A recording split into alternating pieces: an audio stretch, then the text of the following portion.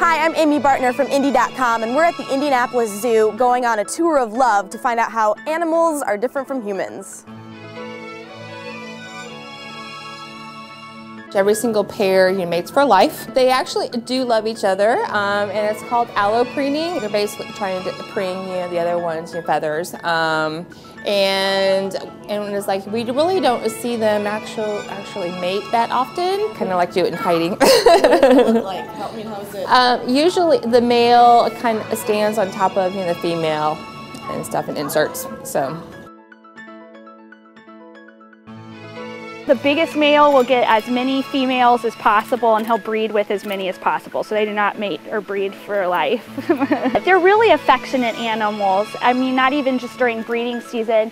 They'll always rest together. Usually when you see sea lions in their natural environment, you're going to see them in large groups all laying on one another and sunning together. He'll mount for, her from behind, and they can breed in water or on land. Just grabs a hold of her with his flippers. Usually with sea lions, you'll have one large male with several females, or you'll house just all males together, so that because they can be very aggressive when they're competing over their women. There's Diego trying to get the females' attentions. And they said no thank you.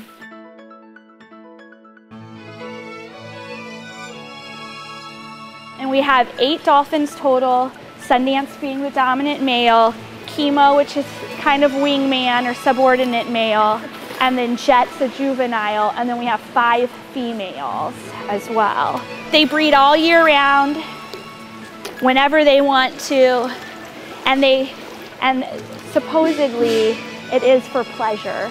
Females have a cycle very similar to a human female.